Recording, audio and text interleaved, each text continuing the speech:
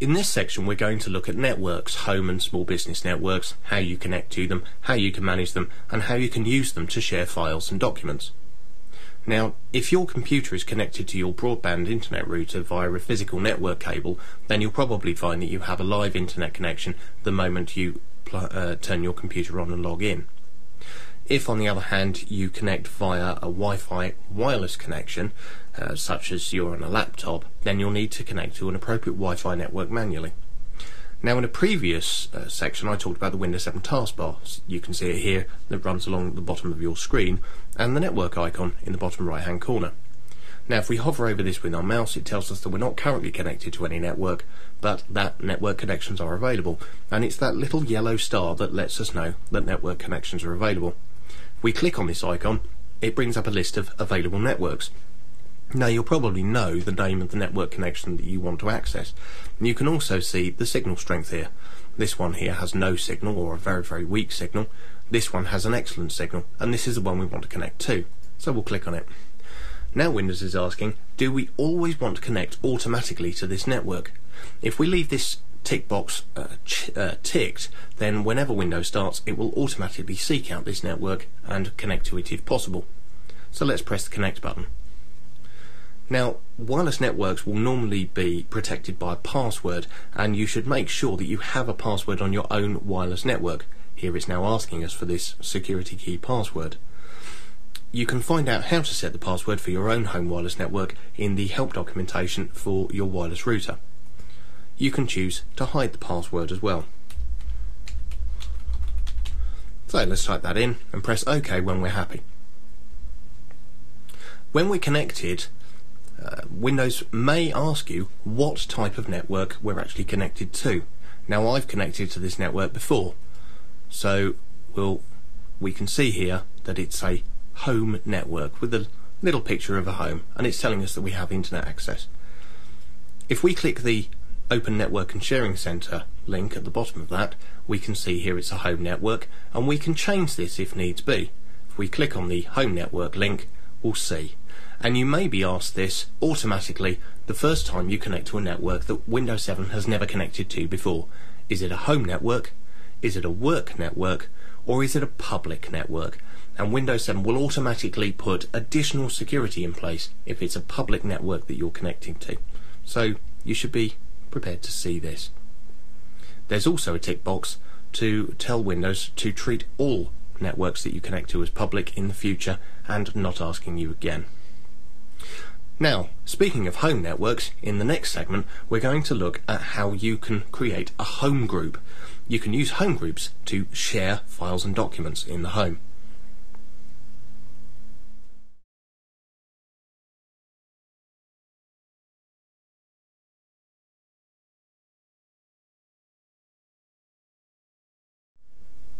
Home groups are a new feature within Windows 7 that allow any PCs in the home that are running Windows 7 to easily share files, documents, and other devices such as printers.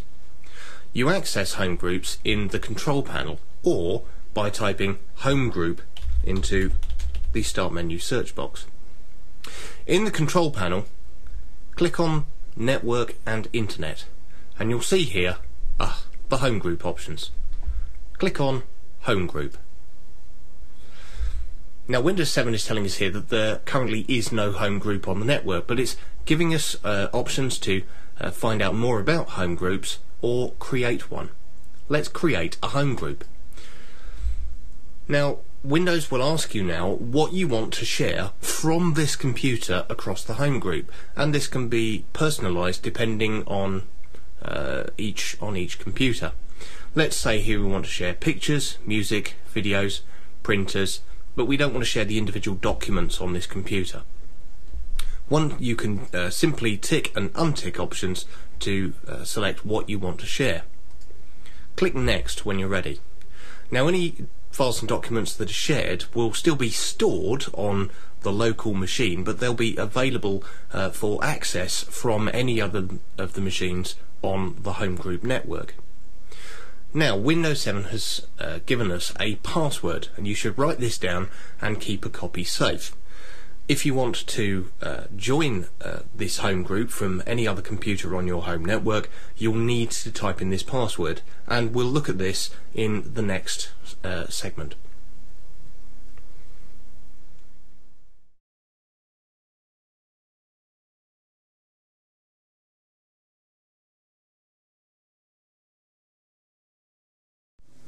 You only need to set up a home group on one computer in your home network, and once that's done, all of the other computers can connect to it and share documents, files, videos, photos, and even printers. In the Network and Internet section of the control panel, click on Home Group.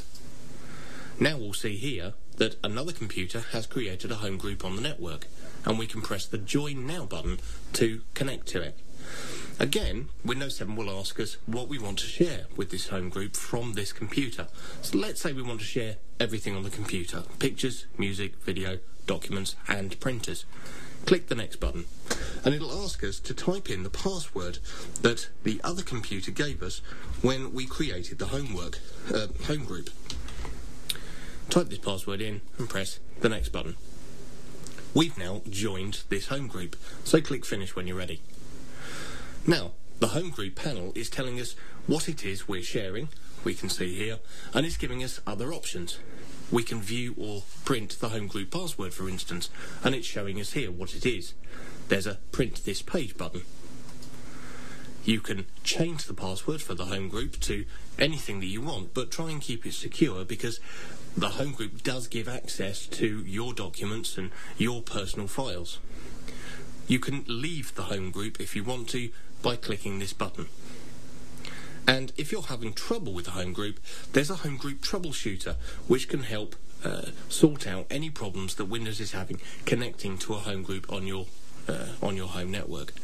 Now, as I say, with home group, it allows you to share documents.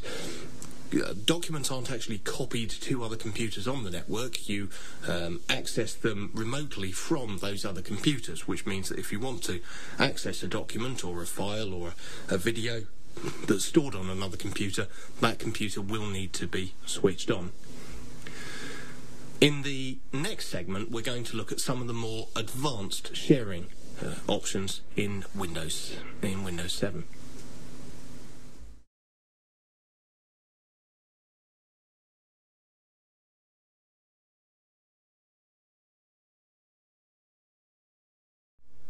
Once you've created a home group and the other computers on your home network have joined that home group, you want to be able to share files and documents, videos and photos between those computers. In the control panel, in the Network and Internet section, click on Choose Home Group and Sharing Options. This takes us back to the main home group panel, in which we can choose what we want to share from this particular computer, and you may want to change these options on each computer in your home. Also, in Windows Explorer, which by default takes you to your libraries view, more on that in a future section, you can right click on any folder and choose the Share With options to choose precisely who and what computers this is shared with. Let's say we want to go to this folder here, which isn't by default shared on a home group because of where it is stored. We can still share it across the home group quite easily. Do we want people just to be able to read the files, or do we want people to be able to write and modify the files as well? So you can choose the appropriate option and simply click on that, and it'll say ask, do we really want to share the items, or no we don't, and we'll say yes we do, and that folder there and all of the documents contained within it are now shared. Now, how do you actually access documents that are shared across the network? Well, you'll see here in the left hand pane of Windows Explorer a home group option. If you click on home group, it will show you the computers that are on your home network, and if you click on that, it'll take you to all of the documents, videos, music and pictures that are shared across your home network. In the last segment of this section, we're going to look at how you can manage your home or small business network connection.